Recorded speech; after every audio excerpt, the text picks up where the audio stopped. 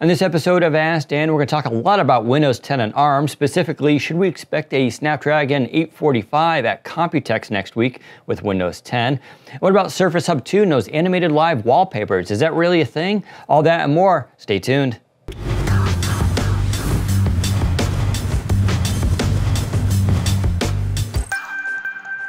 Will we see Snapdragon 845 based Windows devices at Computex?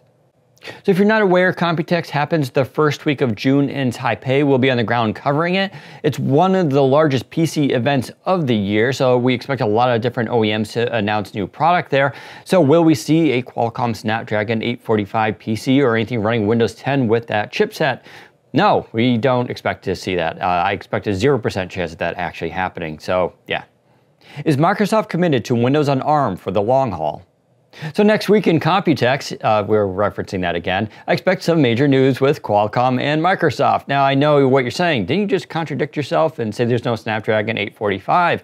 And I stick to that, but yes, we expect some major news next week. Qualcomm and Microsoft are very much committed to Windows 10 on ARM, and I've been saying this for a very long time. This is not going to be a short-term project.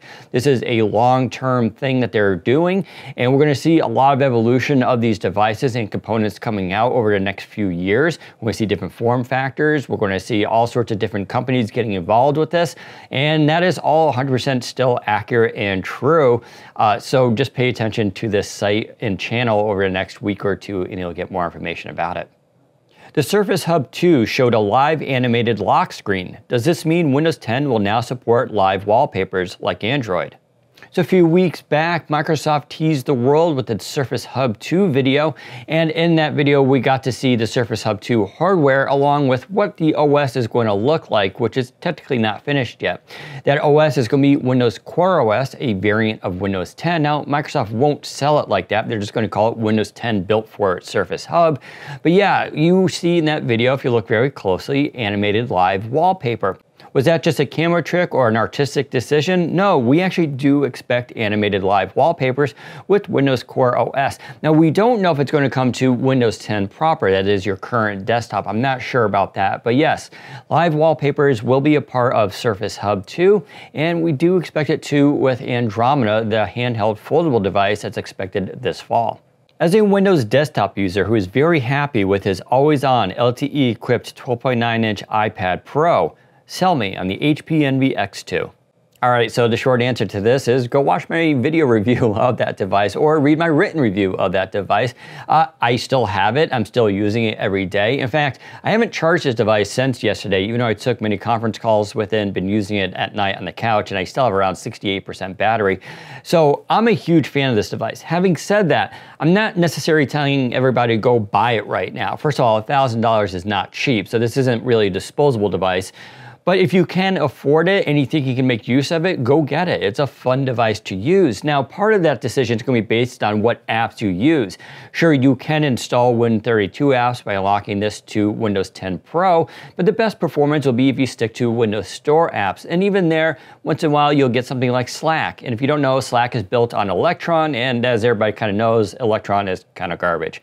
I probably will get heat for that, but Slack doesn't run as well as you would expect it to, but other UWP apps are fine.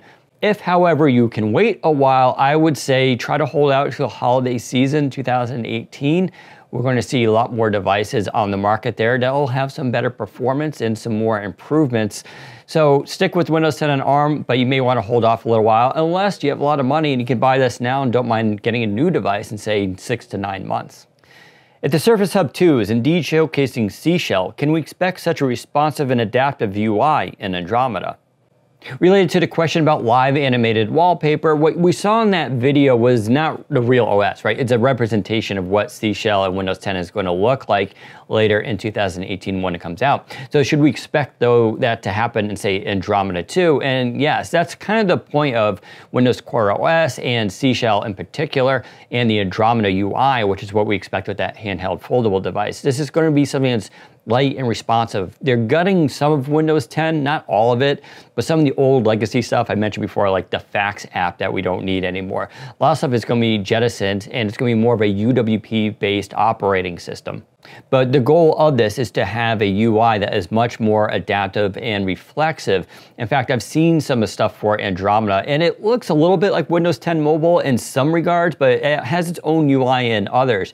For instance, the Journal app we expect to be one of the forefront apps that you use on this device. In fact, I think when you turn it on, that's what you'll see first is Journal.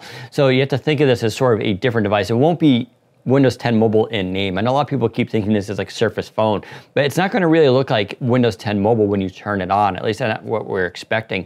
Still, you'll see a lot of familiar aspects with Windows 10, and yes, the OS should be very fast and responsive, but until we actually see it on real hardware, we have to reserve judgment.